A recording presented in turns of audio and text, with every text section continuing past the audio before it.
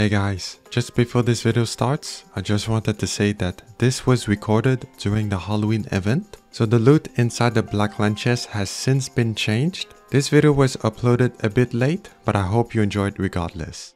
Hey everyone, I'm going to open some good old Blackland chest. They added a really fun skin for the Halloween update. You probably have already seen it, but it's a mini helicopter. It can be both a glider and a chair. You automatically get the two skins when you loot it, and I think it's pretty goofy. It looks like one of those expensive toys you would buy at Toys R Us or something. There's also the older exclusive skin, the Greatsword one that I actually was not able to get the last time I used keys. So with 50 of them now, I really hope I will get those exclusive skin, especially the helicopter. I just realized that the loot from the chest are probably about to change since the Halloween event is ending tomorrow. I am just in time.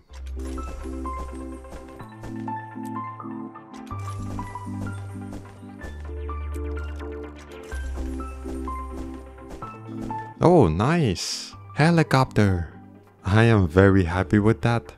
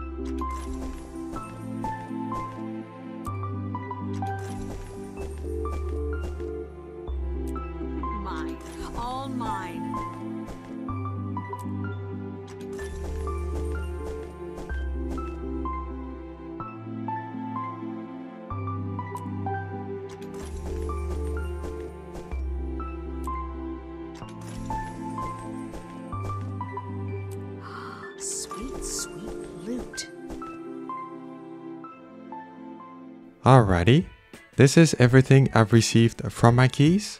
I'm just going to be opening the dye kits and material bags.